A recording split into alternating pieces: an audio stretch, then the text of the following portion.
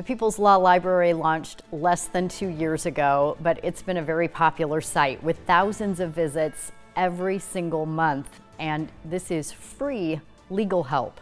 The People's Law Library helps Iowans navigate the complexities of the legal system, and here to tell us what the site has to offer and the topics most of us look at is State Librarian Michael Scott. Thanks for being with us. Thank you, Erin. It's great to be here. So as you and I were just chatting about, this is something that is really still in its infancy. Just tell people what it is. Absolutely. So it's an online resource for anyone. It's geared obviously towards Iowans, but it's to allow them to come in and get easy access to legal information. Now, we're not lawyers, we don't even play them on television, but this is a great way for them to get legal information, and also in a way that's readable as well. I mean, that was our goal with all of this. That's so important, because even looking at like some of the things that are popping up on the screen, it makes my head swim and my eyes start to glaze over, because it's all legalese, and most of us don't know how to interpret that. Absolutely. So this is a partnership with University of Iowa Law.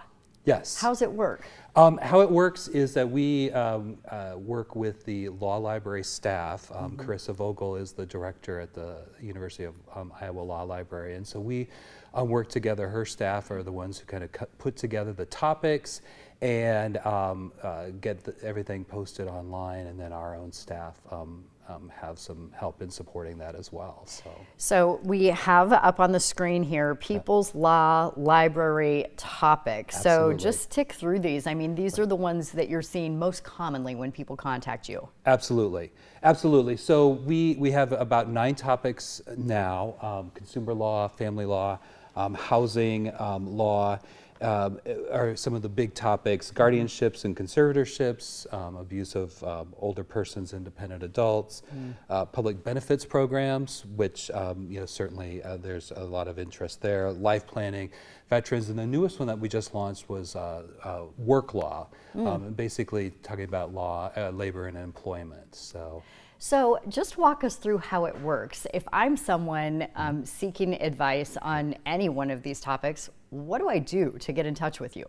Well, the site is meant to be self-service, and so there's a lot of information that's there.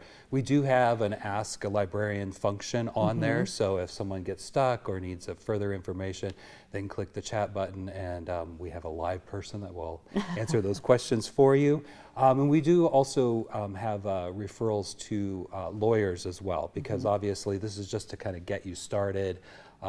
But definitely it doesn't replace if you happen to need a lawyer. Have you gotten feedback from people using this? We have a little bit. We found a lot of folks were able to easily navigate the site, and they felt comfortable being able to do that, and it was something that they could just sort of get right into from wherever they're coming from, whether it's a Google search or if they come to our website. That's been really the best response, I think. Okay, I'm certain that we have a full screen to put up here. Oh, here it is at the bottom of the screen, peopleslawiowa.org. Absolutely. Michael, thank you so much for being with us. Great. Thank you, Erin. I appreciate it.